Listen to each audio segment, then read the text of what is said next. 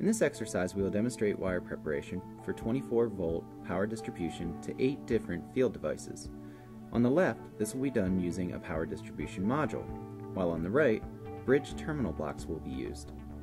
The installer on the left begins by placing a single power distribution module on the DIN rail and quickly begins preparing wire to run between the power supply and the power distribution module.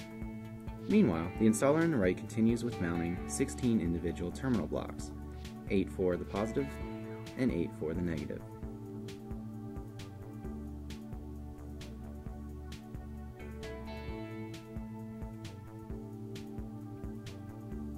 As the installer on the left begins landing signal wires, the installer on the right now begins measuring and cutting push-in terminal block bridges that will be used to supply voltage to each group of terminal blocks.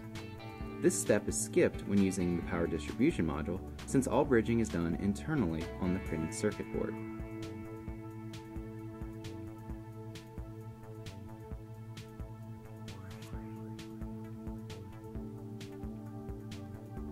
Now that the installer using the power distribution module has connected the positive 24-volt wire, preparation then begins on the return signal.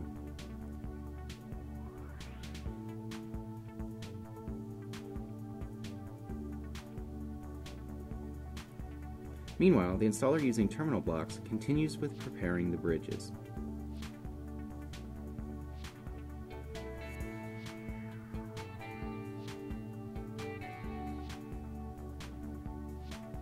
After getting the bridges cut to length, they are then inserted into the terminal blocks. While that takes place, final steps are being taken in the installation on the right.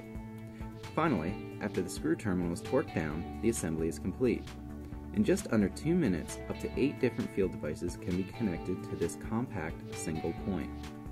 We sped up time on the right while keeping the clock synchronized to the end of this terminal block installation.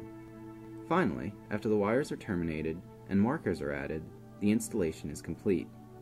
1 minute, 53 seconds versus 3 minutes, 37 seconds.